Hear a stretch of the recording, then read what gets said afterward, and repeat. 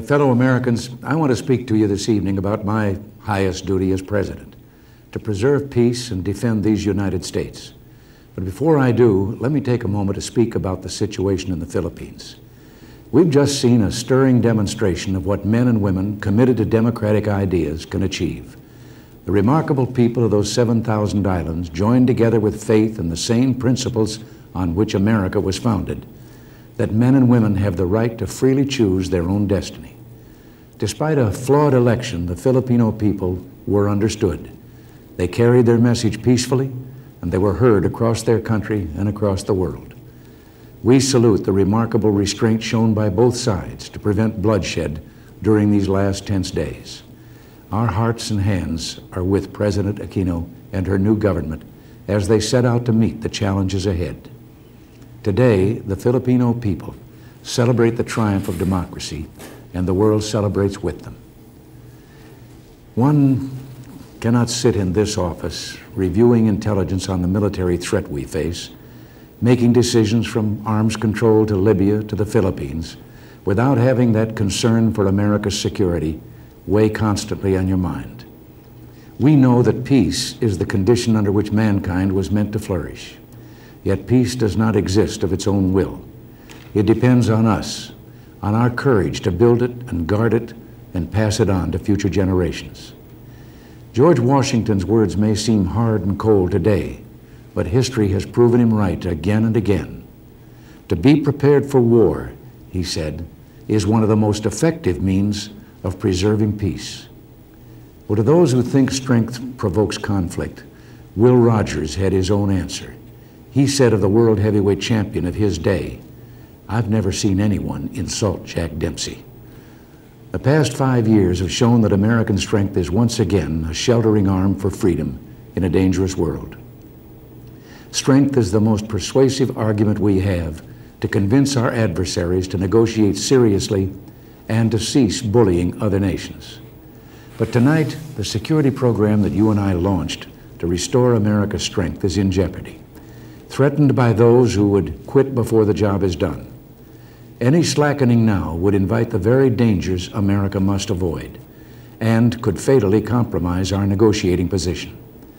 Our adversaries, the Soviets, we know from painful experience, respect only nations that negotiate from a position of strength.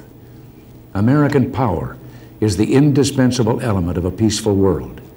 It is America's last best hope of negotiating real reductions in nuclear arms. Just as we are sitting down at the bargaining table with the Soviet Union, let's not throw America's trump card away. We need to remember where America was 5 years ago. We need to recall the atmosphere of that time, the anxiety that events were out of control, that the West was in decline, that our enemies were on the march. It was not just the Iranian hostage crisis or the Soviet invasion of Afghanistan, but the fear felt by many of our friends that America could not or would not keep her commitments. Pakistan, the country most threatened by the Afghan invasion, ridiculed the first offer of American aid as peanuts. Other nations were saying that it was dangerous, deadly dangerous, to be a friend of the United States. It was not just years of declining defense spending, but a crisis in recruitment and retention and the outright cancellation of programs vital to our security. The Pentagon horror stories at the time were about ships that couldn't sail, planes that couldn't fly for lack of spare parts, and Army divisions unprepared to fight.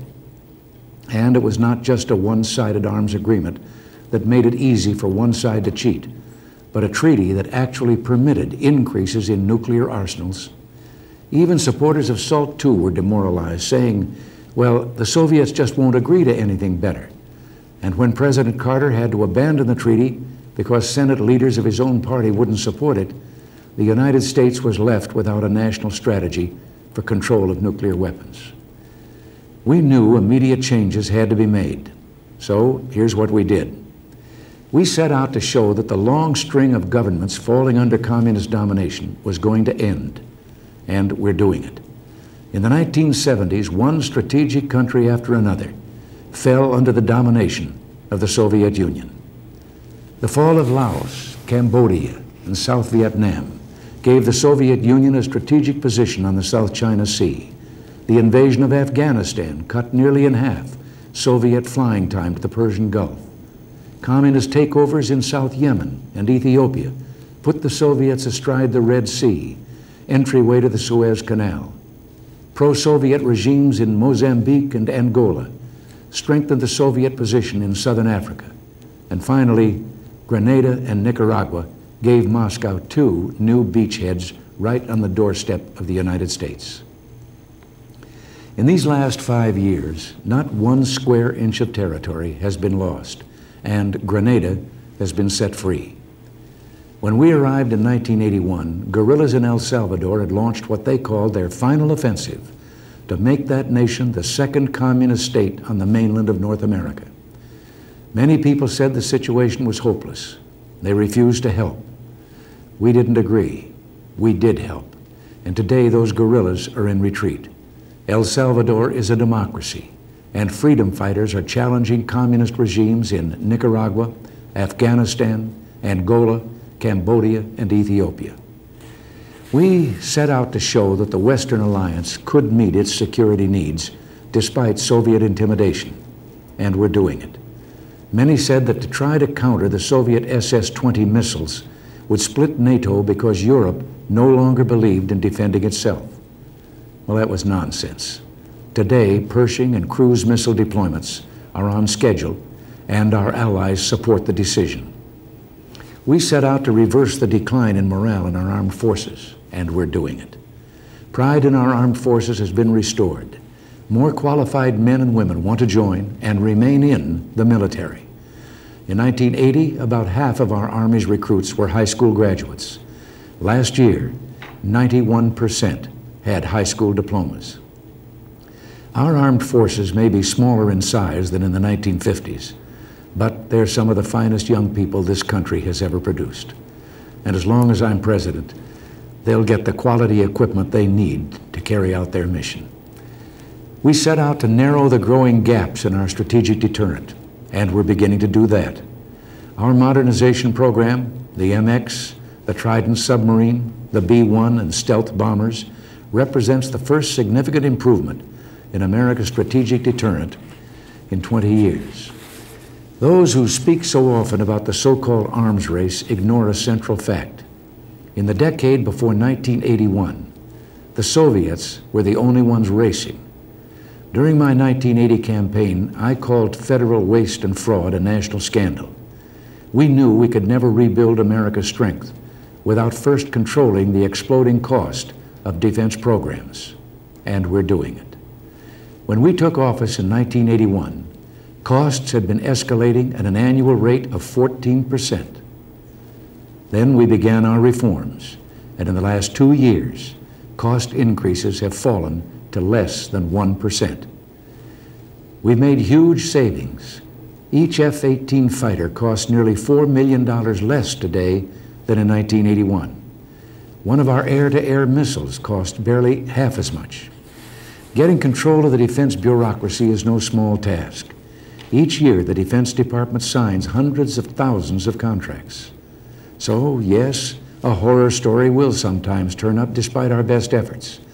That's why we appointed the first Inspector General in the history of the Defense Department, and virtually every case of fraud or abuse has been uncovered by our Defense Department, our Inspector General. Secretary Weinberger should be praised, not pilloried, for cleaning the skeletons out of the closet. As for those few who have cheated taxpayers or have swindled our armed forces with faulty equipment, they are thieves stealing from the arsenal of democracy, and they will be prosecuted to the fullest extent of the law.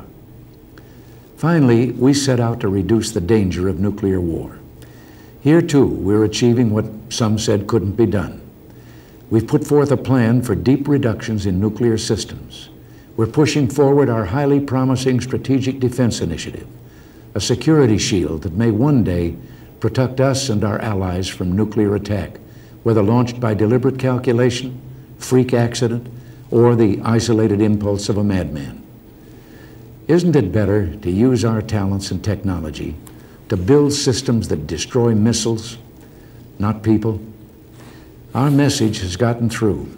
The Soviets used to contend that real reductions in nuclear missiles were out of the question. Now they say they accept the idea. Well, we shall see. Just this week, our negotiators presented a new plan for the elimination of intermediate-range nuclear missiles. And we're pressing the Soviets for cuts in other offensive forces as well. One thing is certain. If the Soviets truly want fair and verifiable agreements that reduce nuclear forces, we will have those agreements. Our defense problems 5 years ago were immense, and drastic action was required. Even my predecessor in this office recognized that and projected sizable increases in defense spending, and I'm proud of what we've done. Now, the biggest increases in defense spending are behind us. And that's why last summer I agreed with Congress to freeze defense funding for 1 year, and after that to resume a modest 3% annual growth. Frankly, I hesitated to reach this agreement on a freeze because we still have far too much to do. But I thought that congressional support for steady increases over several years was a step forward.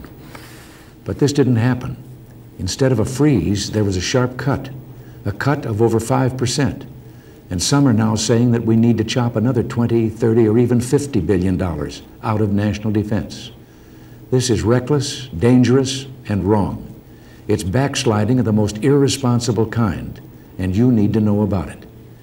You, after all, paid the bill for all we've accomplished these past 5 years. But we still have a way to go. Millions of Americans actually believe that we are now superior to the Soviet Union in military power. Well, I'm sorry, but if our country is going to have a useful debate on national security, we have to get beyond the drumbeat of propaganda and get the facts on the table. Over the next few months, you'll be hearing this debate. I'd like you to keep in mind the two simple reasons not to cut defense now. One, it's not cheap. Two, it's not safe. If we listen to those who would abandon our defense program, we will not only jeopardize negotiations with the Soviet Union, we may put peace itself at risk. I said it wouldn't be cheap to cut. How can cutting not be cheap? Well, simple. We tried that in the 70s, and the result was waste, enormous waste. Hundreds of millions of dollars lost because the cost of each plane and tank and ship went up, often way up.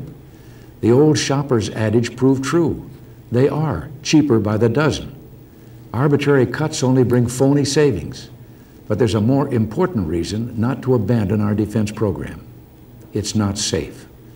Almost 25 years ago, when John Kennedy occupied this office, during the Cuban Missile Crisis, he commanded the greatest military power on earth. Today, we Americans must live with a dangerous new reality. Year in and year out, at the expense of its own people, the Soviet leadership has been making a relentless effort to gain military superiority over the United States. Between 1970 and 1985 alone, the Soviets invested $500 billion more than the United States in defense and built nearly 3 times as many strategic missiles.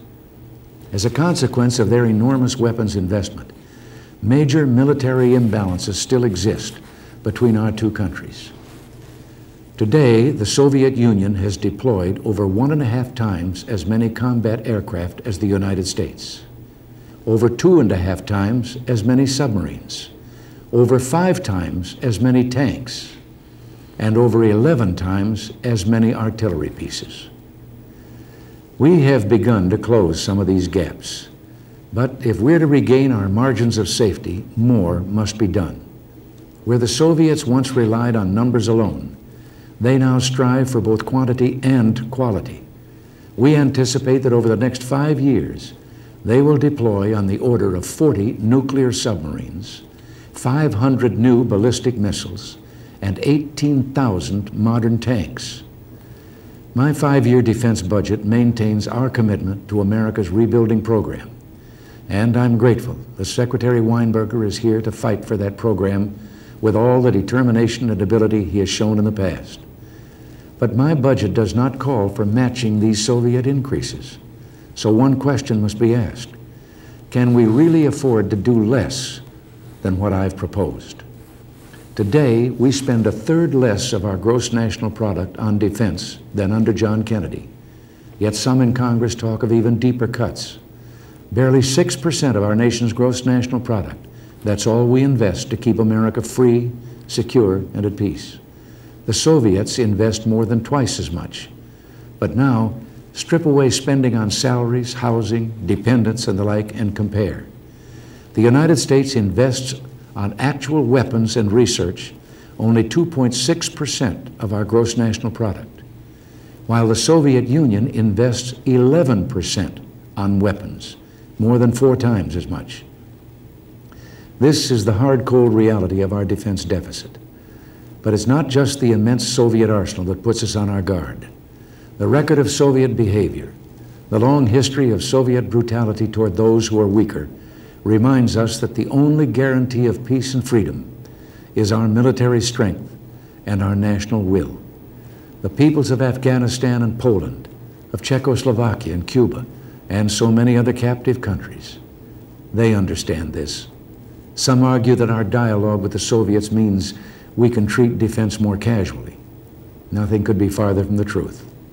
It was our seriousness about defense that created the climate in which serious talks could finally begin.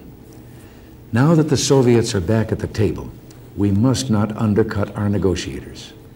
Unfortunately, that's exactly what some members of Congress have done. By banning any U.S. tests of anti-satellite system, Congress not only protected a Soviet monopoly, it unilaterally granted the Soviets a concession they could not win at the bargaining table. So our defense program must rest on these principles. First, we must be smart about what we build. We don't have to copy everything the Soviets do.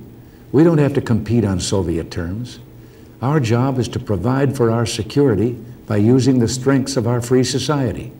If we think smart enough, we don't have to think quite so big. We don't have to do the job with large numbers and brute force. We don't have to increase the size of our forces from 2 million to their 5 million, as long as our military men and women have the quality tools they need to keep the peace. We don't have to have as many tanks as the Soviets, as long as we have sophisticated anti-tank weapons. Innovation is our advantage. One example, advances in making airplanes and cruise missiles almost invisible to Soviet radar could neutralize the vast air defense systems upon which the Soviets and some of their most dangerous client states depend. But innovation is not enough. We have to follow through. Blueprints alone don't deter aggression. We have to translate our lead in the lab to a lead in the field. But when our budget is cut, we can't do either.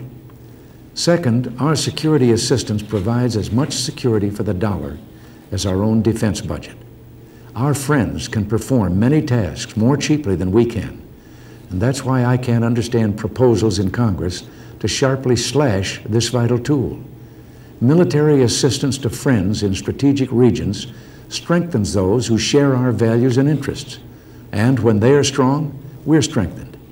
It is in our interest to help them meet threats that could ultimately bring harm to us as well. Third, where defense reform is needed, we will pursue it. The Packard Commission we created will be reporting in 2 days. We hope they will have ideas for new approaches that give us even better ways to buy our weapons. We're eager for good ideas, for new ideas, America's special genius. Wherever the Commission's recommendations point the way to greater executive effectiveness, I will implement them, even if they run counter to the will of the entrenched bureaucracies and special interests. I will also urge Congress to heed the Commission's report and to remove those obstacles to good management that Congress itself has created over the years. The fourth element of our strategy for the future is to reduce America's dependence on nuclear weapons. You've heard me talk about our Strategic Defense Initiative, the program that could one day free us all from the prison of nuclear terror. It would be pure folly for the United States not to press forward with SDI when the Soviets have already invested up to 20 years on their own program. Let us not forget that the only operational missile defense in the world today guards the capital of the Soviet Union, not the United States.